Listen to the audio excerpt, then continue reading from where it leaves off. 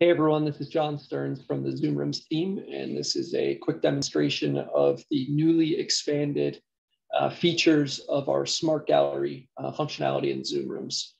So this is the second phase that we pushed out.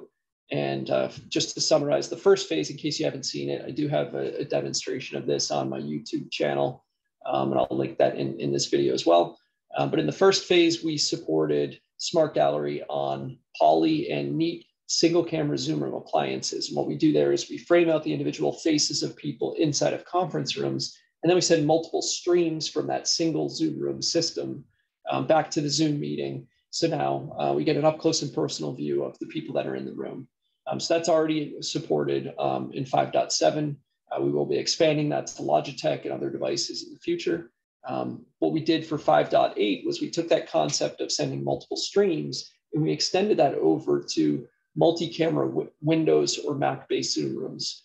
So any devices that already support multiple cameras on the Windows or Mac platform, you can update those to 5.8 and you'll have this functionality.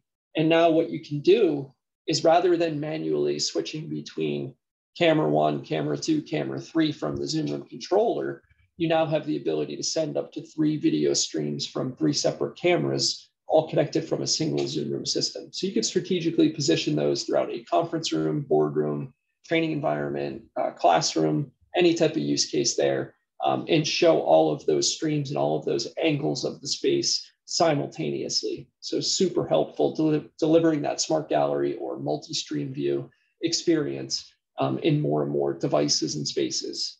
And 5.8 just became available in the last week or two. So you can now start to test that out. So the first thing I'm going to do is show you the admin experience and how simple it is to set this up. So I'm going to jump into my sandbox here, and for my multi-camera Zoom Room system, I'm going to jump into that particular one. And as I go down to the bottom here, what I'll see now is we're going to focus on default camera control mode. And in this scenario, instead of doing manual camera control or even speaker focus or auto framing, all of those are fantastic capabilities. I'm going to go in and turn on multi-stream. And then it recognizes that I actually have multiple cameras already connected to this system. So I'm going to go ahead and allow multi-camera mode. That's a toggle right here. So I've got that toggled on. It notices that the secondary camera I have connected to this Zoom Room system is a Logitech Meetup. And it also recognizes that I have auto framing capabilities there. So I could set the default camera mode of that secondary camera to manual or auto framing or manual with a default preset. You can have up to 3 presets as well. So it's super simple to set this up. What I'm going to be demonstrating this on is a D10 all-in-one 55-inch D7 unit. So it's a Windows-based Zoom Room that has the camera, microphone array, speakers, touch display all built in. And what I did was I took this Logitech Meetup camera, connected that in there. So now we have 2 cameras. I didn't have a 3rd camera handy, but it does support up to 3 separate cameras. So I'm going to go ahead and get connected from this system and show you the experience.